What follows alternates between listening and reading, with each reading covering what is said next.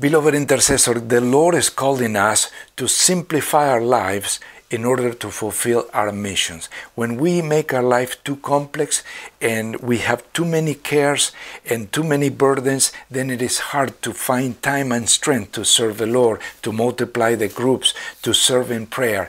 So I urge you to keep a simple lifestyle. It says in Matthew 10:10, don't carry a traveler's bag with a change of clothes and sandals, or even a walking stick. Don't hesitate to accept hospitality, because those who work deserve to be fed.